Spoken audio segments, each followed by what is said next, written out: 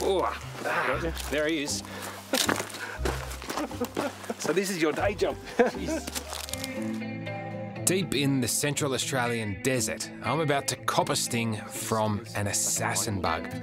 With me, here's scientist Dr. Sam Robinson, whose unorthodox research methods could lead to the discovery of groundbreaking medical treatments.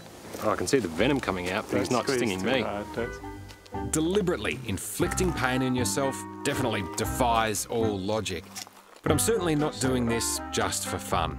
The work that Dr. Sam Robinson does, the pain he inflicts on himself and me, it could one day help save someone's life.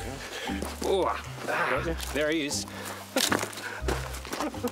So this is your day job.